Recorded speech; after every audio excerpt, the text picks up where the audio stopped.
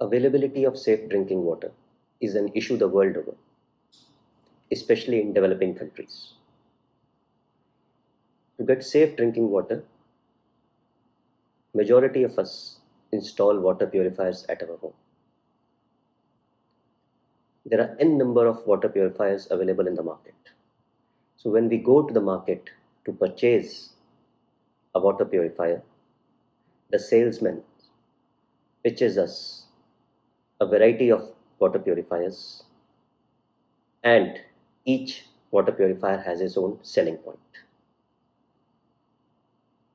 Invariably, we settle to buy the one which is the more costlier option, thinking that the more pricey it is, the better it is going to be.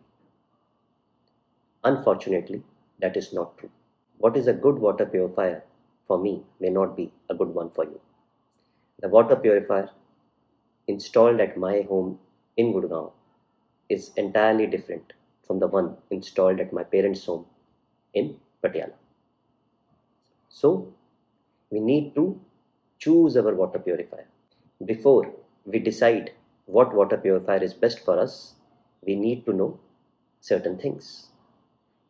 The certain things are, we need to know the types of water purification methods available to us and something known as TDS. TDS is total dissolved solids. So, the water purifier mechanisms available to us are: number one, ultrafiltration. So, ultrafiltration has a membrane filter of size of 0.01 microns. It allows the water to flow through it by gravity, and it sediments out the bigger particles such as sand, mud, and some bacteria also which are larger in size. Ultrafiltration gives us water which is clean. It may not be safe. Why not safe? Because the bacteria and the viruses have passed out.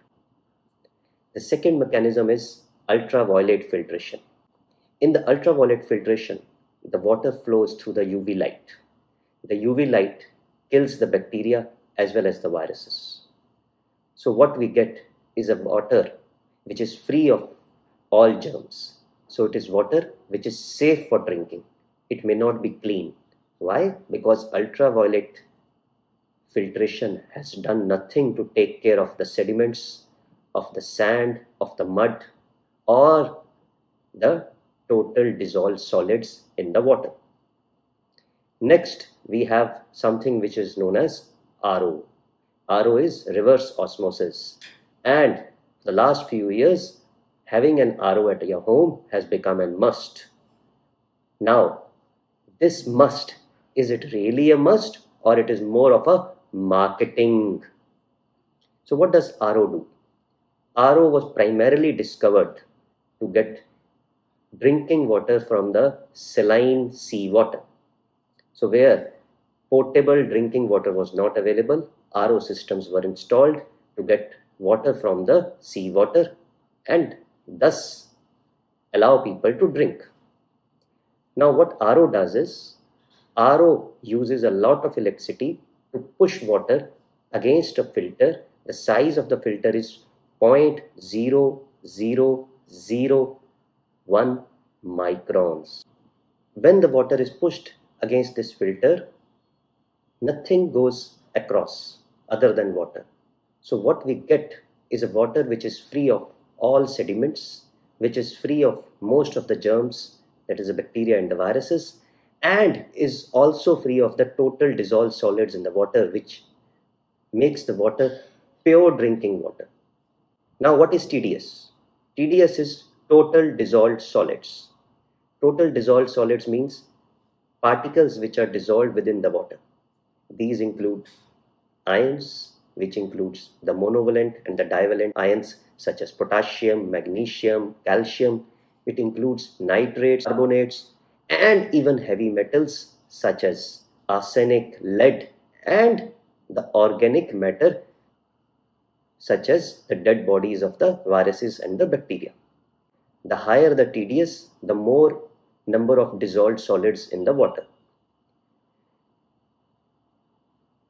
When the TDS becomes very high, there is a good chance that there is a high quantity of heavy ions into the water which are damaging to your health. So WHO defines the safe limit, ideal limit of TDS for water to be from 200 to 400.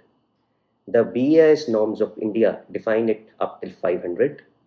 Water which is from 500 to 900 is bad but not very bad, but anything above 900 is very hard water and has high TDS and is unacceptable to drinking.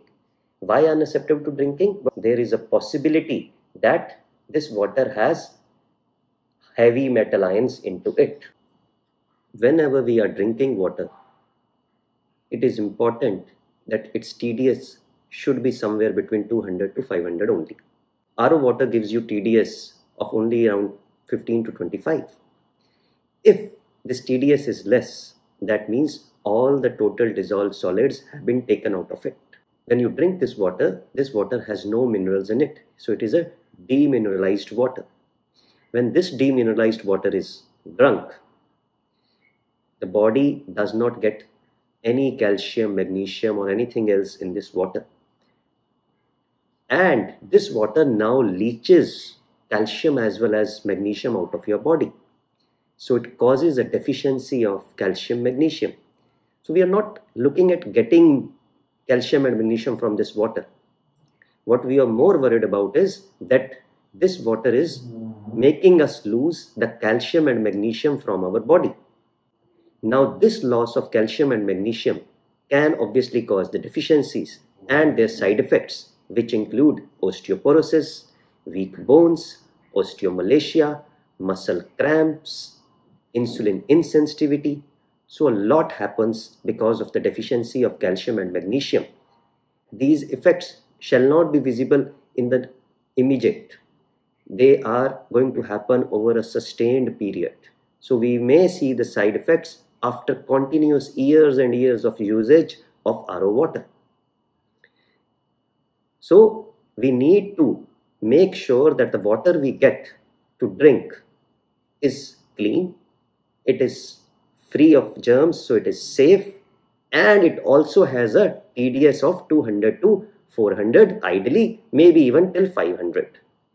So the three criteria which have to be fulfilled when we choose a water purifier is no sediments, no germs, and a TDS of 200 to 400. Now, to select this, first and foremost, we need to know what is the TDS of the water supply which we have at our home. If you are getting a municipal water supply, then the likelihood is that your water's TDS is around 250 to 300, which is a good TDS to have. Whereas if you are getting underground water or water from a bore well, then there is a possibility that your TDS is going to be pretty high. Maybe the water is not acceptable to drink. So before you go to select a water purifier, you need to know the TDS of your water. For this, you need to buy a TDS meter which costs only around 300 rupees.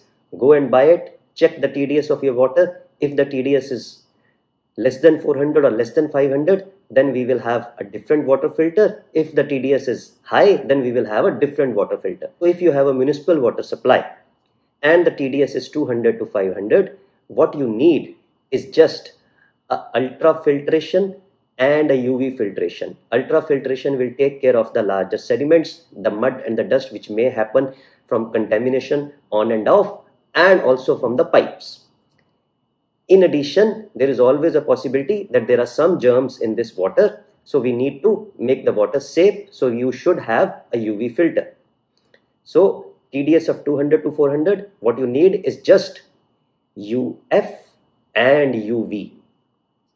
Now, if your water's TDS is more than 500 but less than 900, ideally this TDS has to be brought down. So up till now, what has been done for water which has a TDS of more than 500, that a RO system has been installed.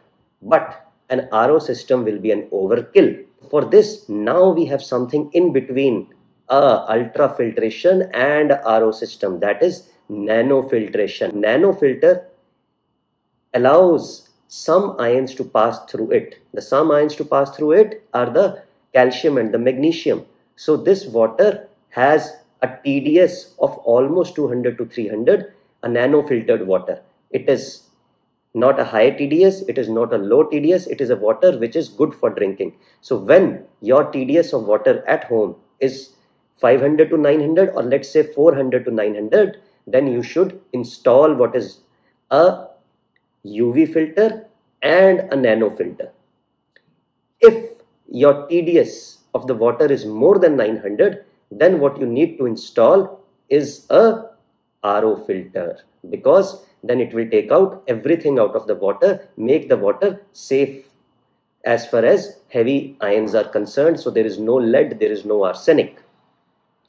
However, the problem with this RO water now is that its TDS is very low, so it will leach out calcium and magnesium from your body. So ideally, this water should now pass through a mineral bed. When your water has a TDS of greater than 900, then you need to buy a UV filter, a RO filter, and a remineralization bed in your water purifier. So what you need is UV, RO, and a remineralization bed. So we have decided what is needed for us. Now the problem arises, a lot of us have already installed RO systems at our home. We never checked our TDS. So we are getting water whose TDS now is only 20-25. So there is something known as TDS adjuster. TDS adjuster allows to fix the TDS of the water. But how does a TDS adjuster work? A TDS adjuster is nothing but a bypass, basically combining RO water and unpurified water. So if your water supply already has a TDS of 250 and you do the TDS adjuster fixation also at 250, your RO will actually not be doing anything. The whole water will be coming directly without passing through the RO filter. So people who have a RO at their home and who are using a TDS adjuster, there is a high potential that the water they are getting is not passing, or a large amount of water is not passing through the RO filter, and the water which they are getting may not be safe for drinking. It may be having bacteria as well as viruses. If we have UV filter post RO, then whatever unpurified water we were getting, that also is taken care of. And more importantly, the water which is coming through the RO, which may have had some bacteria and viruses growing into the membrane, that also gets cleaned up. What more you can do is, you can also add this RO filtered water into a earthen clay pot. A earthen clay pot means a matka. But the problem over here is, water seeps into the pores of the earthen clay pot and stays over there. And this moisture may allow the algae and the bacteria to grow into the earthen clay pot. So if you are using an earthen clay pot, you have to make sure that you scrub and clean it every day, and also dry it every day before using. If you are not drying it, the pores are not getting dried up, and hence the bacteria as well as the algae keep on growing over there. Lastly, we have nowadays something which is known as alkaline water. It is something which is being sold very aggressively in the market with a lot of touted benefits, such as it is anti-aging, reduces the acidity in the body, it keeps your skin shining. All these health benefits of alkaline water are not true. There is no scientific data to suggest that alkaline water helps us in any way. In fact, I have had recently 2 patients where it was becoming very difficult to treat their urinary tract infection, and when after repeated infections, we saw that their urine pH was actually more than 9. Now this high pH of urine, anything which is more than 8, it makes the treatment of such patients very difficult, and the organisms become resistant. After detailed history taking, I elicited this alkaline urine is happening because of use of alkaline water purifier. The alkaline water purifier is making the water alkaline by ionization. Now this water, when it goes into the stomach will balance out because it has to maintain its acidity. So ultimately the alkaline water which we are taking, the body clears it out through the urine, making the urine alkaline. Normally a urine has a pH of only 5 to 6, but now this patients had a pH of more than 9. And they were getting recurrent infections because of that. So limited experience, but yes, alkaline water surely does not help you in any way. It may or may not have any negative effects. In conclusion, if we have a municipal water supply, check it TDS and use a UV plus UF water purifier. If we have a underground water or a borewell water supply, just check its TDS of 500 to 900, then use a nano filtration and a UV filtration. And if the TDS is more than 900, then use a RO filter, a UV filter, and a remineralization bed. Thank you.